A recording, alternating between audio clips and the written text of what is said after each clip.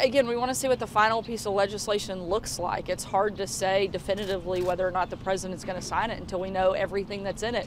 Unlike Nancy Pelosi, we actually like to read legislation before we agree to it. The president isn't fully happy, as he said yesterday, with everything that's in the legislation, but there are some positive pieces of it. But one way or the other, and one thing you can be sure of, is at the end of the day, the president is going to build the wall. He said he was going to get it done, and he will.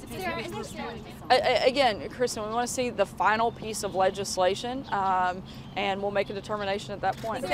I think that the American people now have a better understanding of the true crisis, the national security and humanitarian crisis at the border, and people have a better picture of why this is so important. It's not political rhetoric.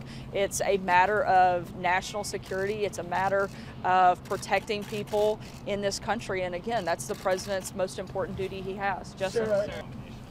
Again, the president's got a number of options. He's going to keep all those on the table. We'll make a determination of what is necessary based on what the final piece of legislation looks like.